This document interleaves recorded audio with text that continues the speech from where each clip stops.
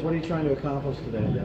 Well, we were really disappointed that the Missouri Housing Development Commission at its last meeting chose to remove the allocation of the state low-income housing tax credits from their qualified allocation plan. And we'd like to offer our comments that we think that's a really important program that creates affordable housing for Missourians across the state.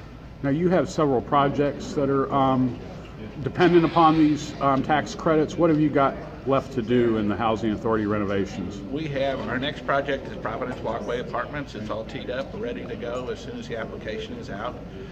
It's 50 units right down across from Douglas Park.